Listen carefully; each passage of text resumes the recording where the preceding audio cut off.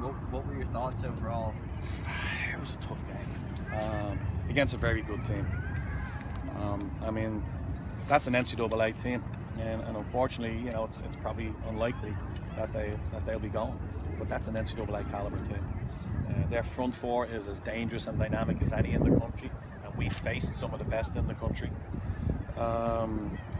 They're a good team, and you know, going down, we were disappointed with the goal we gave up,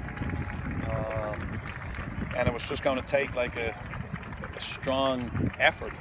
Tactics, all of that went out the window. It just was going to come down to gut check time. Could we find a way to get back into the game? And I made a couple of changes at halftime. We changed our system at halftime just so we could get a foothold on the game, because in the first half I never felt we got the ball. We couldn't really get hold of it, and when we did, we couldn't keep it. And I changed things a little bit, and then we started to slowly get into it. And then I think we finished the strongest. You know, I think probably we had, maybe besides the goal, I think we probably had the two best chances when the keeper made a couple of saves from breakaways. I think one from Caitlin Farrell and maybe one from Grace. So I felt overall, and I say this all the time, if it was a boxing match, we would have won this on points. But it went down to PKs, and I mean, it's a cruddy way to lose a game.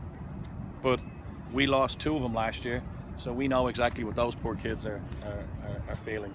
But you know, someone has to win them and someone has to lose them, so today was our time.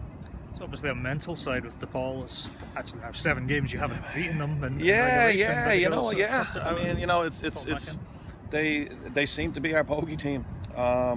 We've had some games with them when we should have beat them.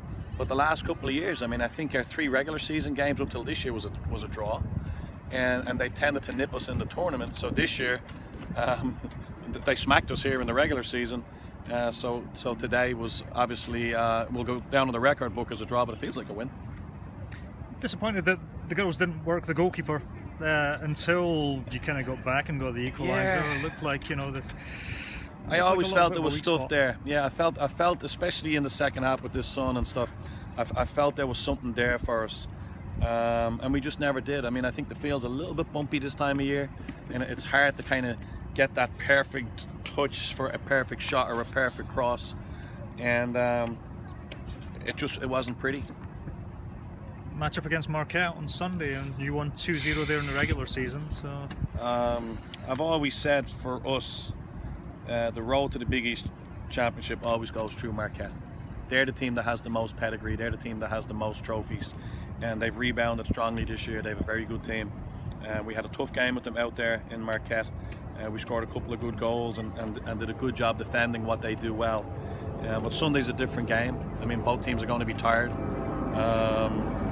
You know, it's probably going to come down to maybe a mistake. So we have to hope it's on their side.